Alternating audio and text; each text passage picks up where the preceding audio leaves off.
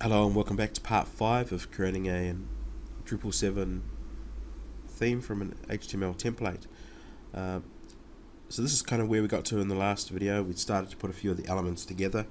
Now there's a step here in the logo. They don't quite line up like they should. So what my sort of first step would be to have a look back through our front page and see what we've got. Now if we look at the logo, this is the area that we're having the step with. I look through and I see it's also getting an ID of logo. I'm going to go and have a look at our CSS sheet, and I'm going to scroll down and look to where we've got some logo tags. And I notice here at the top it's got a padding of 20, so I'm just going to take that out straight away. If I save that, and then if we refresh and see what that does for us, you notice it now lines up our header quite nicely. We do have an issue here with the menu, the navigation area, and our featured content. So that's the next thing that we're going to look at trying to set up to fix. So if I drop back down and have a look at what we've got with nav container. Now these all came from the HTML template, remember. These are not IDs and classes that we actually have ourselves, added ourselves. So if I look at our front page, I'm going to look down for where we've got our navigation area and things.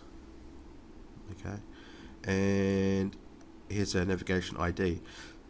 In our CSS from the HTML it was called nav container, but actually here we've just called it navigation. So let's copy that over and let's change all of these to navigation. So wherever we've got a nav container, let's change it to navigation.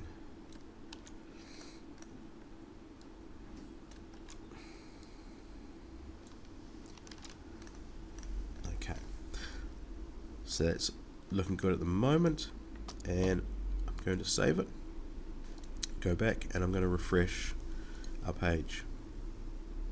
Now we still have the overlap here, but we seem to have some navigation a little bit more like what we've got here. So we're starting to get some of the background and things in the right place. So the problem appears to be here that our navigation area is inheriting some class information and some ID information from our previous ones. So in our navigation, I'm just going to put in here clear both. Save that, and I'm going to refresh it. That's fine. Now I'm going to do exactly the same for our area underneath. So perhaps our slideshow is not clearing the information. It's trying to pick up, inherit some information. So we can use Firebug. We can inspect, and we're trying to find out what this page is. So click on here. That's our slideshow. Now I want to try and take it from the highest place up as I can in here, and again you can mouse over to see where it highlights. Now I'm looking for an ID, so let's use this one because we put it in as a block, the slideshow, and let's add that in here, and let's just start with a clear both. Save that and refresh. And you notice now it's dropped down in line, in place. So what's happening there is, I guess the divs are inheriting some of the defaults from previous divs, pardon me, causing that overlap. So while we're here, let's put this in line. So again, we want to inspect our page element. And again, this is actually the image that we're looking at. I want to keep scrolling up, not to the slideshow block. I want to come down, and I want to find this one here, widget pager, bottom slideshow block. I'm going to copy that. Now, if you're starting with this, you probably wouldn't know that you wanted to grab that one straight away. You may be trying to grab some of these other ones. that's fine. Some of these will work as well. It'll be a matter of playing around with it to get the correct item. Sometimes what I'll do is, if I'm unsure if that's the one I want, is I'll take it, put it into the CSS file, and just give it a background color and see if I can see it. So let's just float left. Like that, give it a refresh. And that didn't work. Let me just double check. Did I get the right one?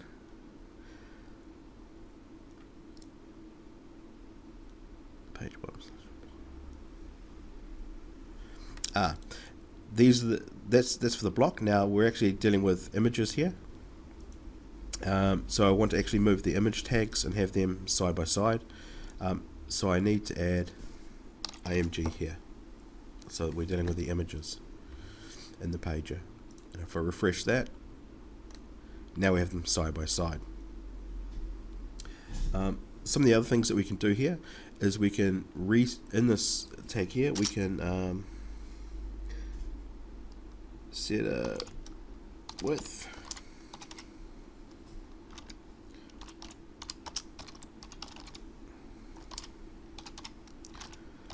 So we can set a width and a height for those images. So let's do that.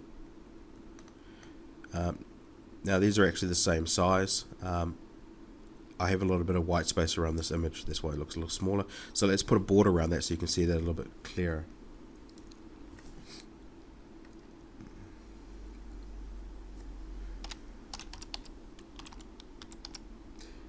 So that's border, 2 pixels, solid,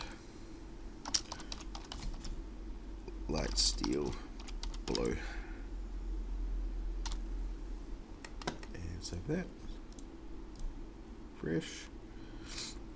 So now we have a border, and you can see that's actually the image there is 60 by 60. Let's put a little bit of space in between here. So perhaps set a right margin so that the one on the left will always be hard against the edge of the page, and every other one will move a slight distance to the right. So margin right, and let's try 22 pixels. Just arbitrary at the moment. We'll save that, and that'll give us a space between them.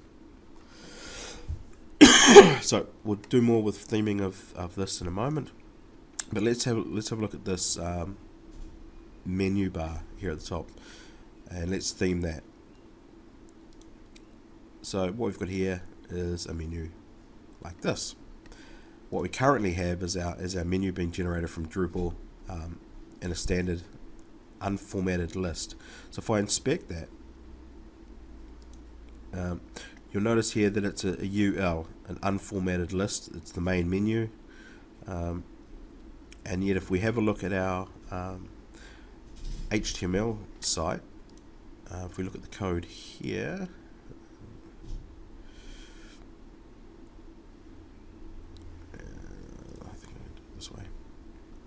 you'll notice that we've got an ordered list, an OL. So looking at my just this a little better so it's not all spread out. So if you go back to navigation, here we have an ordered list, and yet here with Drupal it's outputting an unordered list. So it's not picking up these stylings here at all. Now there are a couple of ways we can actually change that within the template.php, so that it comes out as an ordered list. However, it's just as easy to just change the CSS here to an unordered list. So I'm just going to do that for all of these ordered lists.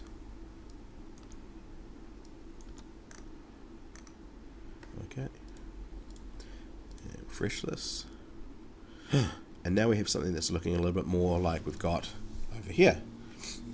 It's not quite perfect. We need a little bit of space at the top to push these down. So even every now and again, this flu's terrible. We get it in the wrong place. So I've added to our navigation UL list margin top 10 pixels. So I'm going to drop it down from the top of the navigation area down 10 pixels. Now it's not quite what we've got here. Here you'll notice that the navigation area runs right the way across, or appears to run right the way across.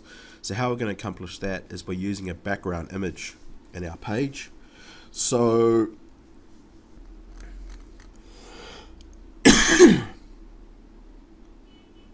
pardon me. So what I've done is open up our Photoshop file, and I'm looking at how we're going to create this background for our navigation. And essentially I'm just going to take a slice out of here using a fixed size, 1 pixel wide, because we don't need it very wide. We're just going to repeat it across the page, and I've just played on and off with it to find out a reasonable length. Now I want to get a little bit of grey underneath, and I want to get a few pixels of the white, and just create a background image with that. So here it is, saved it as a background image, and then I've saved this for the web. So we're going to be using this as our background. So closing out that.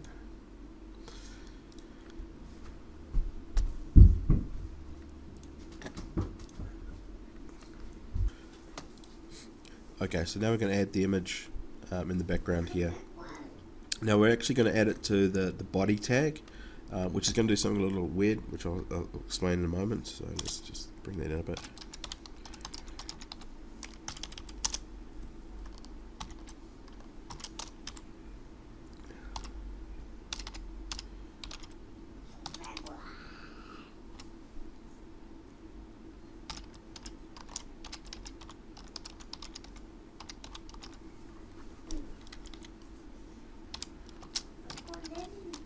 And we're going to repeat it across the page. Remember, it's only 1 pixel wide. And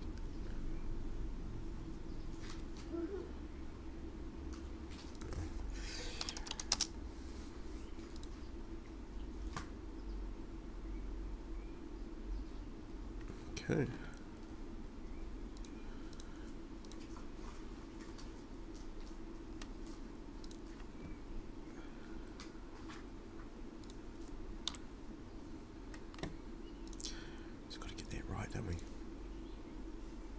Okay, now you notice it puts in the background area in the body, but here it's kind of floated down.